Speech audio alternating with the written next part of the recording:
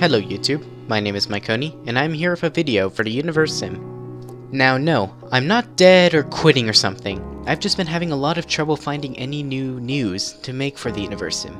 I will post a video right away when I find something. Today I'll cover a couple of the topics I find interest in on the forums for this game. If you want to see any of these, just head to the forums. The link will be in the description. The first one is, There is Someone Up There? Started by Mr. Good. In this topic, he talks about what aliens could be like in the game, including a couple of nicely drawn illustrations showing them as mutants from the crystals from planets. Their goal is to acquire the crystals from the core of our planet, as shown in the trailer video, and will stop at nothing to get it. They will, however, trade with you peacefully if you encounter them, but they are very demanding and will take advantage of your population and technologies. Another is the Cow Poo Breathinator, started by Luftbauch.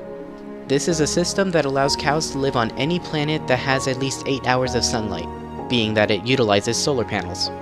Their waste goes into a tank on their back, which, if it overfills, it gets explosively messy. There can be some gas stations for them to dump the waste, to not cause this catastrophe. They also have sonic cow boosters, which is a microphone at the cow's stomach, so any digestive noises get amplified, scaring away predators, while also attracting others. Another is Crop Circle Community Designs, started by Warp1092.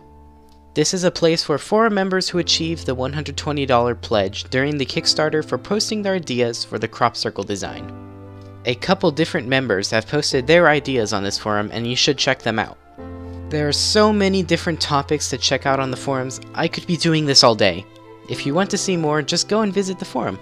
If any of you topic posters want a shout out from me, just put a comment on YouTube or in the forum.